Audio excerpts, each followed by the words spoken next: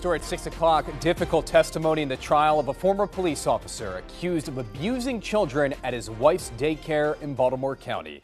Hello, everybody. I'm Rick Ritter. Welcome to WJZ's All Local News at 6.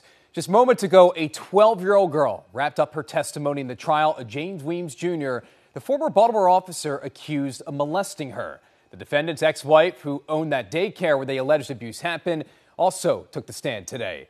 And WJZ investigator Mike Halgren in your corner at the Circuit Courthouse in Towson with what they told a jury today. A warning, some of the details in this report are disturbing. A little girl who says she was abused by the defendant clutched her teddy bear when she took the witness stand just a short time ago. Her testimony was both halting and heartbreaking, and she left in tears after direct examination. The defense later tried to highlight inconsistencies when they cross-examined her.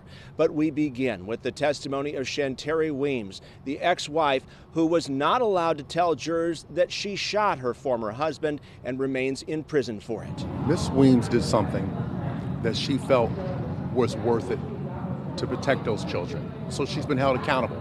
Now it's his turn. Tony Garcia represents Shanteri Weems. She shot James Weems Jr. when she learned of allegations he'd been abusing children at her daycare, Little Kids Castle. Shanteri took the witness stand recounting the day she heard the allegations. I had a lot of questions trying to figure out what was going on. I was overwhelmed, distressed.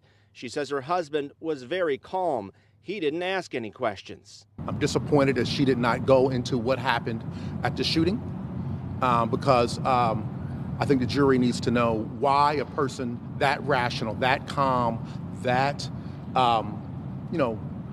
focused and reasonable, why would she snap like that?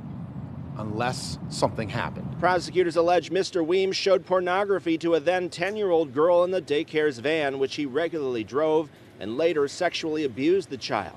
Telling jurors in their opening statement, while he's waiting to pick up children, he's getting himself in the mood, watching videos of older men like himself having sex with young-looking girls like the victim. You hear teen, child associated with it. It's a lot for a jury to take in. And then when Ms. Weems is asked about it, her first words were, "I would never. That's disgusting. That's gross." The defendant, seen here leaving court in an open-collared white dress shirt, has declined to comment. But his lead attorney told jurors he denies abusing any children.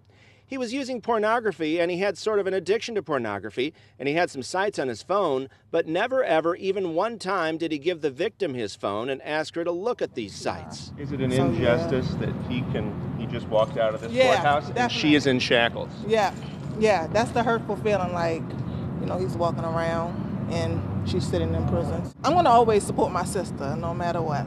Mr. Weems plans to testify in his own defense. In your corner in Towson, Mike Halgren, WJZ. Beyond disturbing, Mike, thank you.